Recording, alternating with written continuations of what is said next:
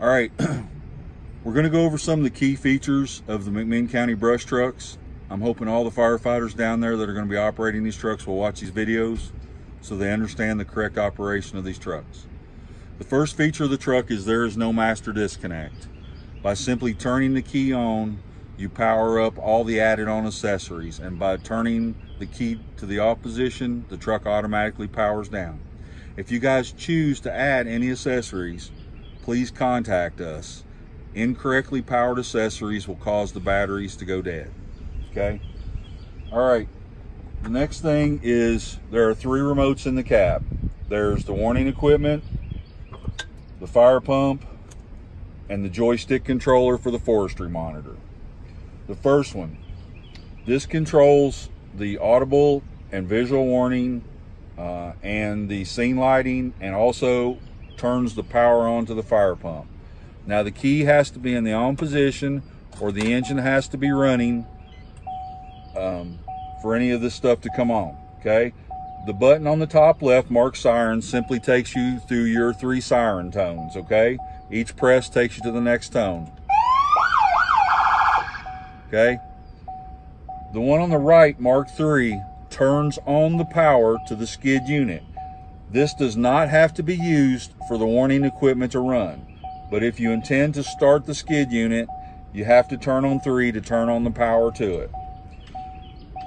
These 6 buttons here control the visual and audible warning. The button on the far left is your responding button. That turns on your warning equipment to an aggressive flash pattern that includes white flashes, okay? Once you get on scene, you need to go to blocking right of way, okay? The button on the far right, the button on the left can be left on. The button on the far right, when you press it, puts you in blocking right of way. Blocking right of way turns off the white warning equipment. Okay, you can also use blocking right of way if you're responding in heavy snow or rain, if you're getting backflash from the weather. The other 4 buttons control the scene lighting. The top center button is front scene, left scene, rear scene, and right scene. You can use any or all of the scene lighting at any point.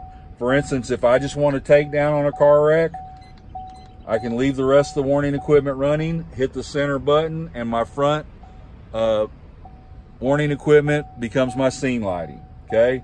Any or all of these functions can be used in combination with one another. To run the fire pump and the skid unit, we must depress the number 3. Once we do that, that activates the power to the skid unit. From there, the skid unit is controlled by the fire pump remote. We'll go over the operation of the fire pump in just a minute. And then, of course, the joystick controller for the forestry monitor.